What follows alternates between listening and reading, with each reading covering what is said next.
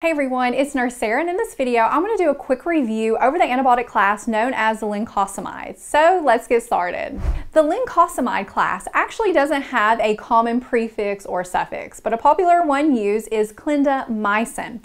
Now, as a side note, I want to point out that some people may get this confused with it and think it's a aminoglycoside because it ends in the mycin. However, take more of a look at this med name. It has a lin in there. It's that clin, and you see the L-I-N. Well, that should tip you off that it's part of the Lincosamide. So hopefully that helps you keep them separate. Now, what does it target? It targets mainly gram-positive and anaerobes. It does not target gram-negative aerobes. So it makes it good at treating MRSA skin infections and dental infections.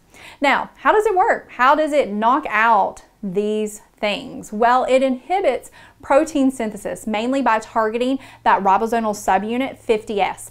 Now, depending on the dose of this class, it can either have a bacteriostatic or a bactericidal effect. Now, to help you remember those important concepts about this class, remember the word Linco. L is for liver toxicity, so this class can be pretty hard on the liver, especially with prolonged use.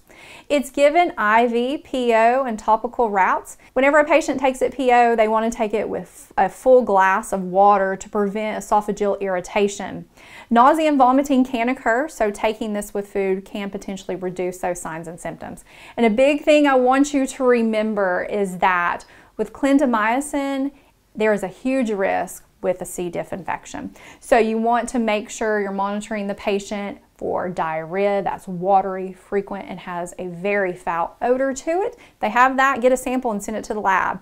And then lastly, O, this medication class is an option for penicillin allergic patients. Okay, so that wraps up this review. If you'd like to watch more videos in this series, you can access the link in the description below.